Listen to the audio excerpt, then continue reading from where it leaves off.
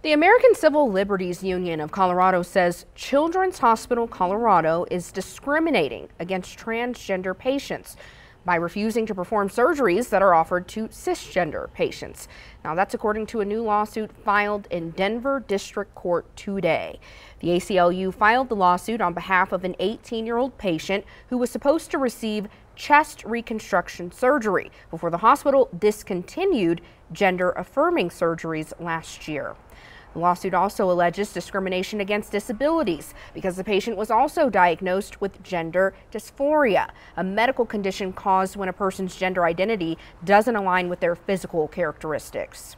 Representatives of Children's Hospital Colorado said they couldn't comment because the hospital has not yet been served with the lawsuit.